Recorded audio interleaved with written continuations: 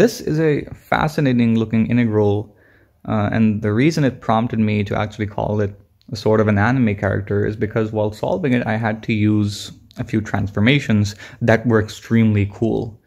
So what I'm actually talking about, or the transformations that I'm talking about, are ones involving, well, Euler's formula from complex analysis, where e to the it equals the cosine of t plus I times the sine of t.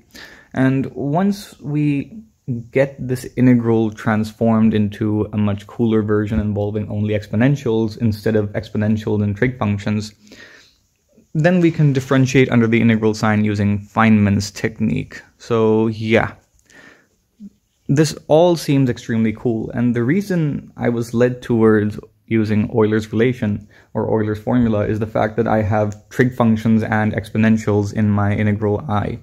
So let's just get started then. So if e to the it equals the cosine of t plus I times the sine of t, then shifting my focus towards this term here, because this exponential term is actually going to be pretty useful if I convert the trig term into an exponential term. So that would actually be pretty useful to retain the trig part, retain the exponential part, and convert the trig part into an exponential part.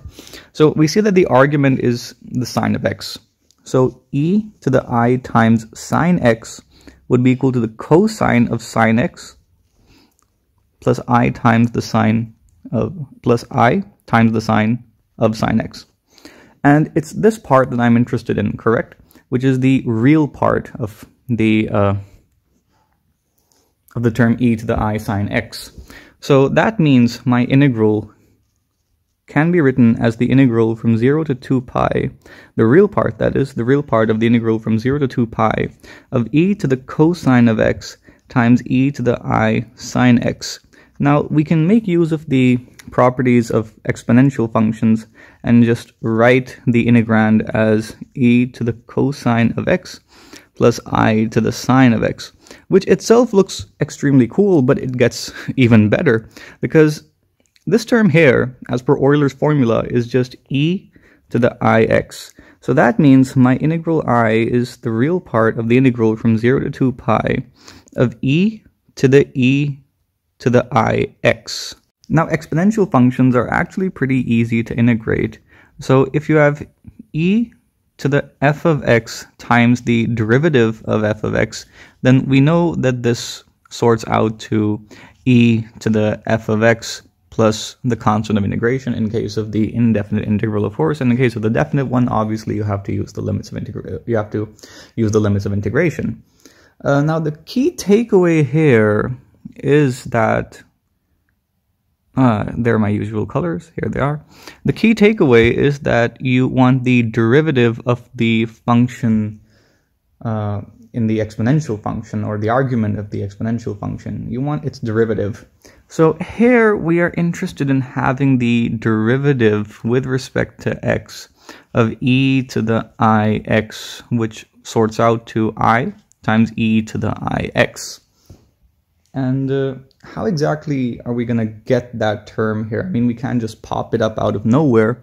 So the coolest way to actually resolve this problem is using Feynman's technique. So using Feynman's technique, or the Leibniz rule, yes, we all know that. We all know that. Anyway, so using Feynman's technique, we have to define an integral function I of a, correct? Now let's see which choice of the placement of the parameter actually works, keeping in mind that I want something like this as part of the integrand as well. What if I place the parameter as part of the argument of the first exponential function like this? Under set circumstances, if I take the partial derivative with respect to a, which is required as per the Feynman technique, and because x is a constant in this case of differentiation, we will get e to the a times e to the ix, and multiplied by the derivative of this argument with respect to a. Now, this will result in getting e to the ix as a constant multiple in this case, because the derivative of a with respect to a is 1 anyway. So this is the simplest choice. The simplest choice looks pretty good here. So we define our integral function I of a with the parameter a popped up here. And now I can take the derivative of the integral function with respect to the parameter a, and that equals the real part of the derivative of the integral from 0 to 2 pi of e to the a e to the ix. That's a mouthful. Anyway, now because we have an oscillatory function here, exponentials of this sort are just oscillatory functions anyway, so there are no problems regarding convergence whatsoever. So you can switch up the order of the differentiation and the integration operators, and that will convert the total derivative with respect to a into a partial derivative with respect to a.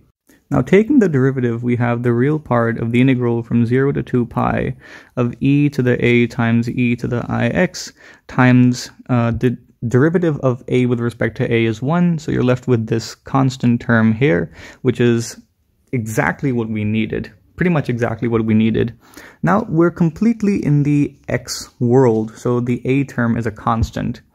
And what to note here is that we needed the derivative of this function here. And the derivative of this function with respect to x was in fact the function repeated times, using the chain rule, we have a as a constant multiple, so just write it out here. We have a as a constant multiple, so we'll need that term, times the derivative of this function here, which again, using the chain rule, will give you an I term as well. So I'm going to have to multiply by a times I here and divide by exactly this term outside. Now all that's left is elementary integration techniques, right? So we have the real part of e to the a times e to the ix, with the limits of integration being 0 and 2 pi. And the problem with the problem or the integration with these limits is actually pretty convenient. It's pretty convenient because of the periodicity of the exponential function in complex analysis. So we have a times e to the 2 pi I minus e to the a times e to the 0. And because of periodicity, this term is 0 as, this term evaluates to 1 as well as this term. So both terms evaluate to 1. So we have e to the a minus e to the a, which is of course 0, and the real part of 0 is 0 as well. So we have something imaginary times 0, which is the real number 0. So the derivative of I with respect to a is in fact 0. And a function's derivative is 0 when that function is a constant with respect to that, with respect to the variable you're integrating. So that means the function I of a is a constant irrespective of whatever value of the parameter a you plug in. Now to backtrack a little, we had the integral function defined as the real part of the integral from 0 to 2 pi of e to the a times e to the ix. And this sorts out to, you were interested in the case where a equals 1. In the case where a equals 1, this will sort out to e, the integral from 0 to 2 pi of e to the cosine of x times the cosine of sine of x. And although this is the case you're interested in, I of 1 is the same as any other I of a because of the constancy with respect to the parameter a. So we could use a equals 0, but be careful here with the choice of the value of the parameter you're using. You can use a equals 0, but not exactly 0, because notice that we had to divide by a in the integration process. So although we can't use a equals 0, we can always use the right-hand limit, the right side limit. So I of 0, or the limit of I as a approaches 0 from the right-hand side equals the real part of the integral from 0 to 2 pi of e to the 0 times e to the ix, which is of course a 0.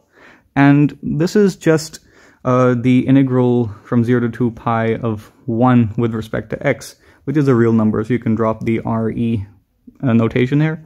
So you'll get 2 pi.